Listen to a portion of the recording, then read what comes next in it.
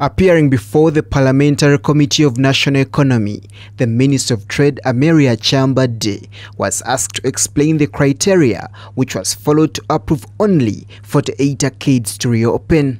The committee chairperson, Hajat Saida Bumba, queried that there are some buildings which worked hard to put standard operating guidelines in place but were not considered. They questioned how some crowded buildings which have not observed COVID-19 guidelines were vetted to reopen, and those which had tried to put SOPs were ignored. Because for me, I'm a downtown person.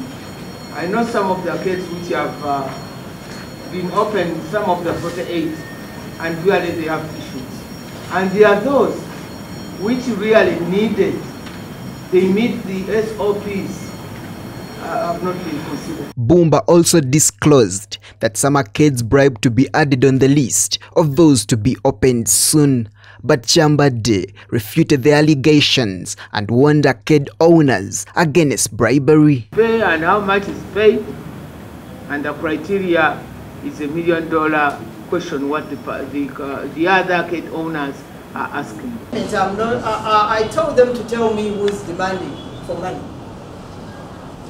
but they haven't come up with any. But then it takes two. Yes, I saw it online. Kyambadde told the committee that the committee, which is doing the job of inspecting buildings for COVID-19 preparedness in city arcades, have been dominated by arcade owners themselves and Traders Association. The inspection rotated around new guidelines requiring arcades to have a dedicated isolation room for possible COVID-19 suspects, hand-washing facilities, cleaners dressed in personal protective gear, and adequate detergents to use in cleaning.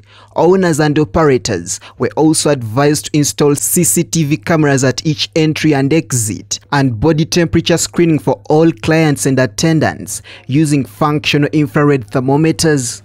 The premises and access ways should not be blocked. If there are any partitions, they should be removed.